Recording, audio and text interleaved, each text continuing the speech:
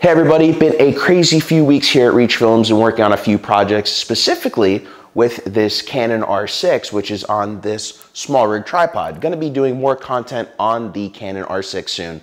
But today I wanna talk to you about this tripod from SmallRig that SmallRig was kind enough to send out to me to do a review.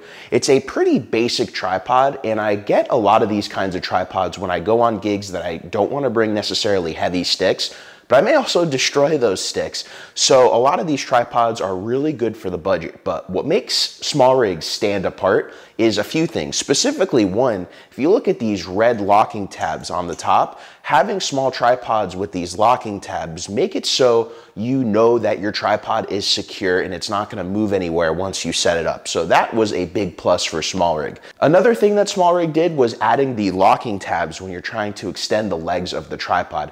Having the locking tabs make things a lot quicker versus some of the other methods. When it comes to tripods like these, I think SmallRig did a really great job. The only thing I would say is it does come with this little fluid head that's really more meant for still photography. And I did see that SmallRig came out with some video fluid heads that have a much higher weight rating. So I'd probably get rid of what comes with this tripod and pick up one of their fluid heads. Although this fluid head does work nice for a setup when you're using a super small and light camera like the Canon R6 with a pancake 16mm lens on it. That really weighs nothing, so this handles it great. But when I put some longer lenses on, like a 70-200 or even Canon's 24-105 with the teleprompter, those are just a little bit on the heavier side. So I would definitely upgrade the fluid head. When it comes to the legs, they're a really great price. They perform as well as you can expect them to, so I do highly recommend them. I'll have a link to it in the description below. And if you have questions, as always, make sure to put them in the comments below. And if you got value out of today's video,